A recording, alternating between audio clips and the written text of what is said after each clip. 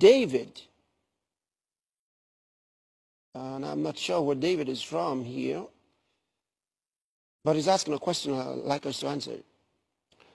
He says, how come Jesus never collected offerings, even though he preached so much about, maybe about it you want to say, was he self-sufficient, or were there other reasons why he did not?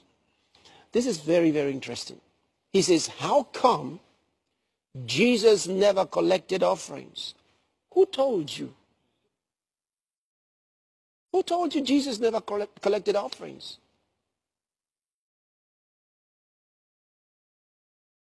Okay. Maybe I should let somebody speak first. I think Jesus collected offerings because he had a treasurer. He had a treasurer? Yes, he did. And Judas. And the treasury was so fat that even when Judas took out of the treasury, they didn't know. And Bible talks about... Jesus had to tell John? Yes, Jesus had to tell John about it.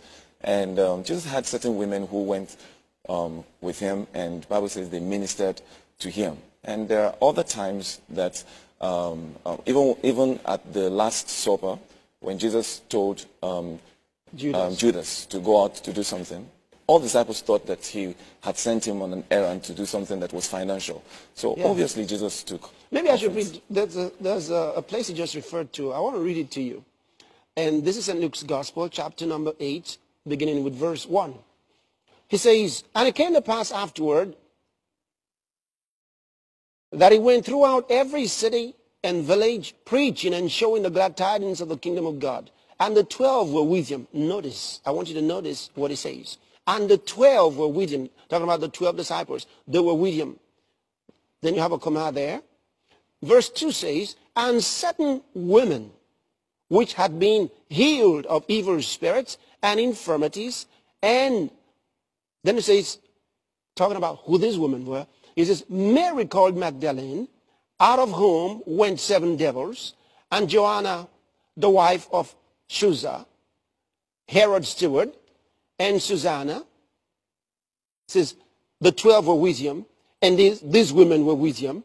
And then it says, and many others,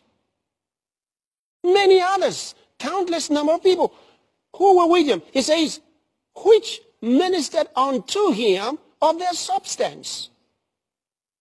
The 12 were with him.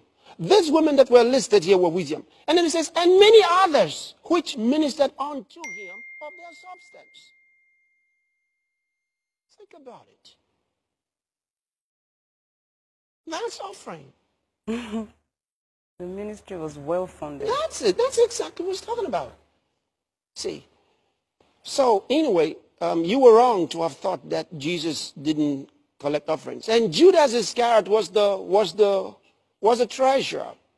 And he wasn't just going somewhere else to find money. No, this was the money that they got from the meetings, from these people, these many who ministered to Jesus of their substance. That's what the Bible says. Pastor, also in the book of Mark, chapter 12, it talks about how Jesus stood over the treasury and watched as people were coming to give their offerings. Where he was watching, and he didn't condemn it, right? No, sir.